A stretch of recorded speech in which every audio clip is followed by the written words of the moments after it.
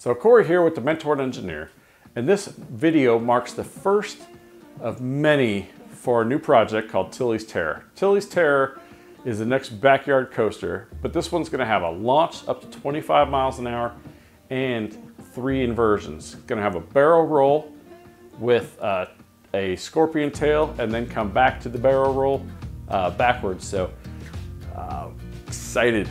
I'm excited about this. We're also going to put on a fully professional control system. We need your support. Please, we're starting a Patreon channel. We need you to go over there, check it out, be a supporter. So as a supporter of this project, there'll be several perks. You'll get an invitation to come out and ride it when it's ready. We will have shout outs and videos. We're going to make a plaque to show everybody who contributed. And you get just to brag to your friends and say like, hey, that switch right there, I bought that switch. So please take a second to go and check out the link below in the description and sign up today for our Patreon.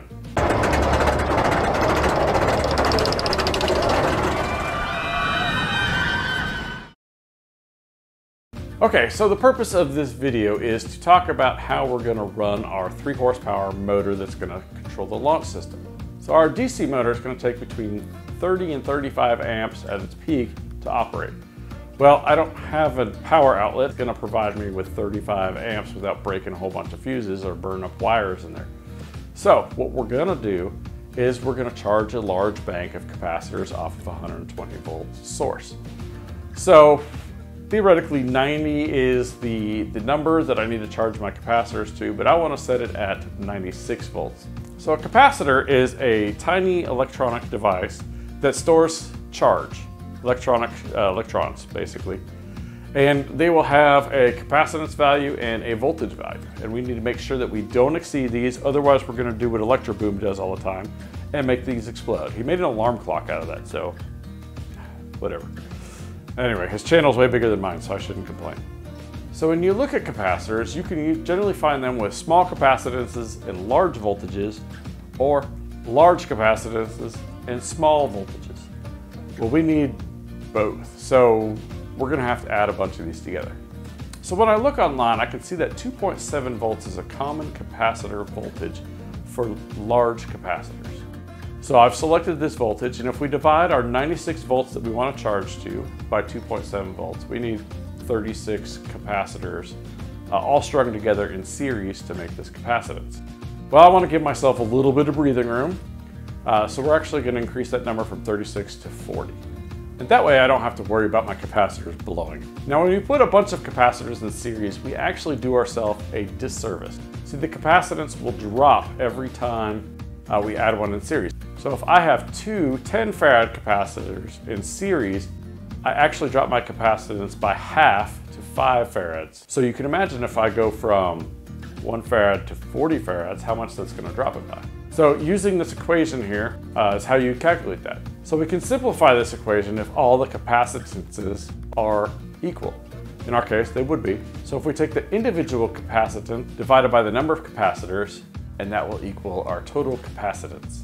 So let's work this equation a little bit. If I need 10 farads total, and I have 40 capacitors, I will need each capacitor to have 400 farad rating to get what I need. Now before I move on to actually charging those capacitors, I want to talk about safety. Now I'm charging this thing up to 96 volts, and that is not safe. So in America we have OSHA, and OSHA tells us that a 24 volt system is the maximum we can work on without special protective gear, and I want to abide by that. So what I'm going to do is arrange these capacitors into banks of 10, and I'll charge them each up to 24 volts. What I'll then do is I'll have 4 of these blocks, and I'll stack them up in series to get 96 volts, and then I'll restack them into parallel to get 24 volts. So when I'm in the box working on it, I'll be in 24 volt mode. And when I'm launching and actually operating this thing, it'll be in 96 volt mode. And that'll get me within the OSHA limits of what I need to be. So let's move on to charging these bad boys, right? Okay, so standard capacitor will follow this equation, and I'll start at a voltage of 0 and move on up to the maximum voltage. It'll go very quickly at the beginning and then taper off towards the end as time goes on. So the current will be changing the voltage very quickly, so you can expect the current to be behaving opposite of this. So it'll be very big at the beginning, very large current, and then it'll taper off as time goes on. Well, if I'm plugging this into a wall, that's going to pose a problem. We need to limit that current coming out of the wall. I want to limit my current to 10 amps, and then I have 5 amps left over to do other things. So at the very beginning, the resistance across a capacitor is almost nothing, and the resistance into our wire is going to be almost nothing. So theoretically, I'm pulling like an infinite amount of current, and we can't abide by that. So we need to limit it using Ohm's law. So we'll put a resistor in series with the capacitor, and we can use Ohm's law to do that. So we got voltage equals current times resistance. So 120 volts, 10 amps, we need a resistor of 12 ohms. All right, so we also have another problem. That's a lot of power. Let's look at that. So power equals voltage squared over resistance. So that is 120 volts squared over 12. That's 1200 watts of power that I'm just wasting. Man, I don't want to do that. So that's problem number one. Problem number two is our charging circuit is defined by the time constant of resistance times capacitance. So 10 amps and 12 ohms, that's 120, and it ends up being seconds. If we want to charge that, we actually need to go 5 time constants, so 5 times 120 seconds, that's 600 seconds, that's 10 minutes to charge this bad boy. I don't want to wait that long either, so let's see if we can find a happy medium. All right, well, first thing would be like, let's change the resistance. As we charge this thing up, we can decrease the resistance. So that's going to be a very hard thing to do because these resistors are taking a lot of power. So they're going to have to be very high wattage resistors. I guess turn some on and off as we go through the charging process. Well, that requires a control system that'll monitor the current and then tell me which resistor needs to be turned off at which time. Not the direction I want to go. So what do we do in this case? Well, I'm going to take out that resistor completely because I don't like it. And I'm going to put in a transistor instead. Now this transistor is going to operate on a PWM signal coming out of a microprocessor. The microprocessor is going to turn that transistor on and off very fast. Imagine flicking the light switch on and off very quickly.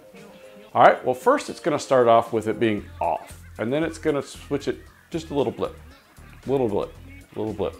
We're going to do that 100 times a second, that little blip. And as we go through time, we're going to start off with a very little blip and then increase that, how long that blip is on until it's on completely.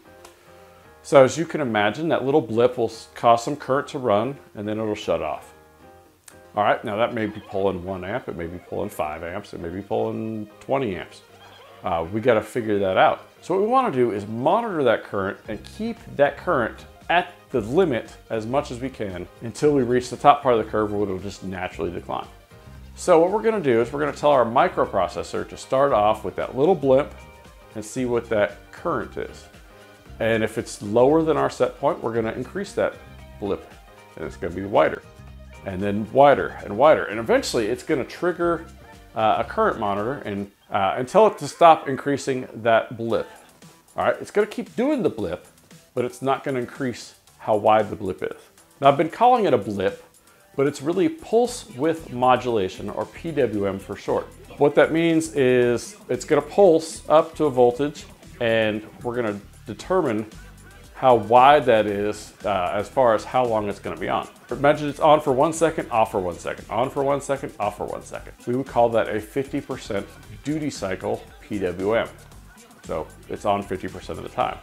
If we were to put a capacitor on it, we would get half the voltage of whatever's going across that transistor. So what we're going to do is we're going to look at that current, we're going to feed a switch into the microcontroller, and if that switch is on, it's going to continue to ramp up that PWM until that switch turns off.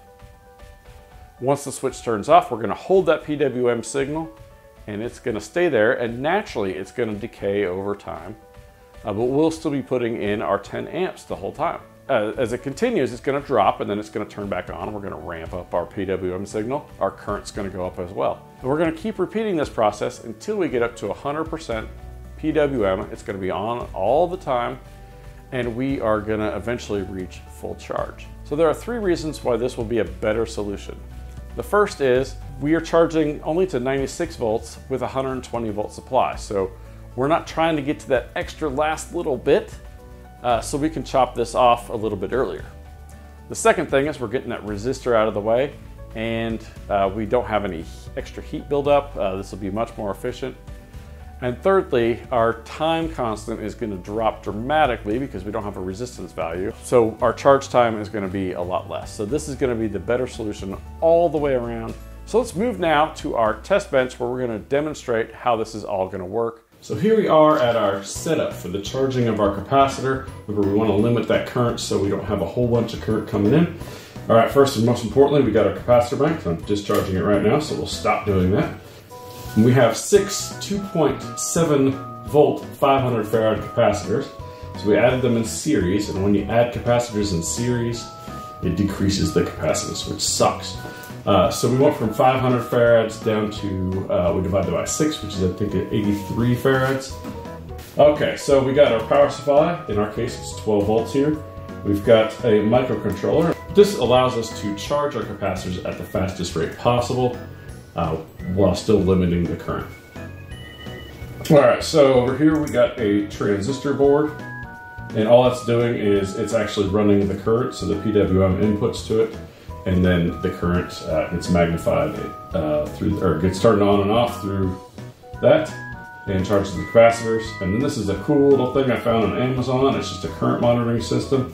I've got 5 turns of coil here, so it's going to be 5 times. So we're looking between 25 and 30 amps that it thinks it's got, but we're really only running about 5. I've got current here on the voltmeter and voltage here on the oscilloscope, so we're going to go ahead and plug this in.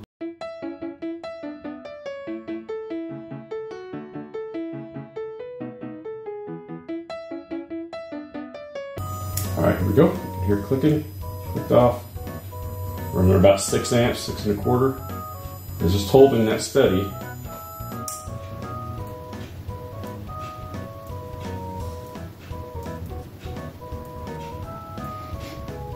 I smell something. Oh. All right, let's do this again. I forgot to unhook the capacitor. All right, so let's go ahead and discharge this again. Oh, I melted some wire somewhere. Oh, I melted MOSFET. Oh, hold please. MOSFET, MOSFET, you are hot. All right. Ooh, melted the board.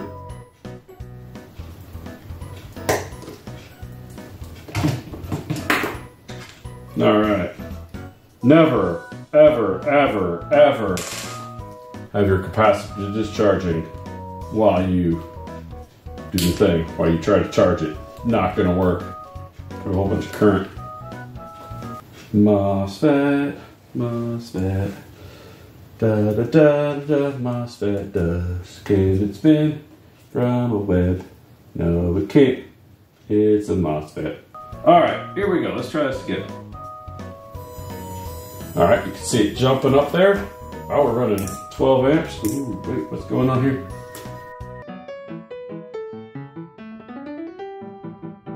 All right, here we go. Now we're going up.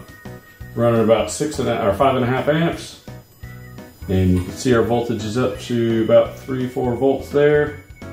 Let's click back on. So click.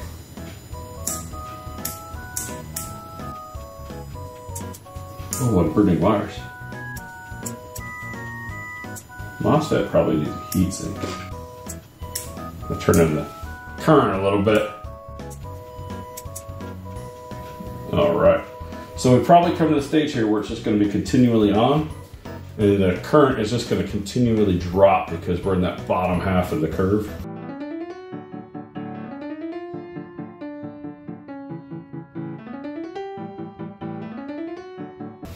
At 1.2 amps. So, yep, does what we want. Most of the time we're going to be operating this, we're going to be in that upper range of this, but when we do the initial charging, we're going to have to be careful and use a charging system just like this.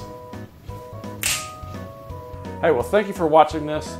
Please take a second to look below in the description and get a link to our Patreon account where we're going to release a whole bunch of cool stuff on this coaster. You're going to be the first ones to get it there. If you made it this far, please take a second to like, share, and subscribe. I appreciate you being here, listening to me nerd out on this stuff, and we hope you keep coming back. Thank you for watching. Have a great day.